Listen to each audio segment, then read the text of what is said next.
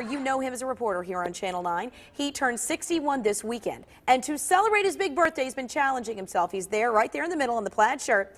He completed 10,000 push-ups over the course of a month or so until this weekend. That was he's been working on this for an entire year, but he finished at Bobby Mackey's on the stage Saturday night, and that was just incredible. It's incredible. It's an amazing feat. I think I knocked out about 12 with him in that process, because he would invite as many people as he possibly can. Oh, here is a picture of that. On the left is producer Will Baker. On the right is me, horrible form, and right in the middle is Scott. That's right by our desks here. That's right. Yes, and that lovely angle would be from a 4'11" person. I don't know, maybe me.